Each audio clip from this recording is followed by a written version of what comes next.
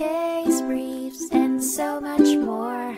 LSData's got what you're looking for.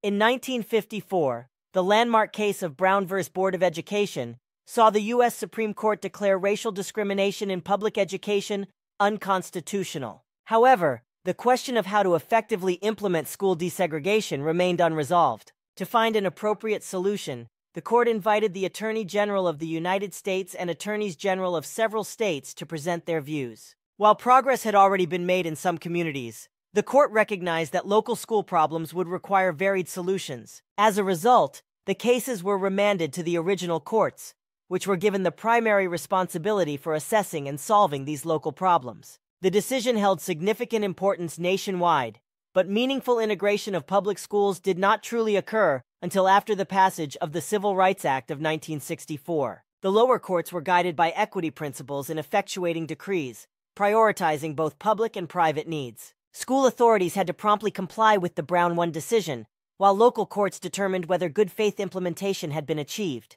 Throughout the transition period, courts took various administrative challenges into consideration and retained jurisdiction. Case briefs, and so much more. LSData's got what you're looking for. Visit lsd.law, elevate your mind. Leave the stress of class.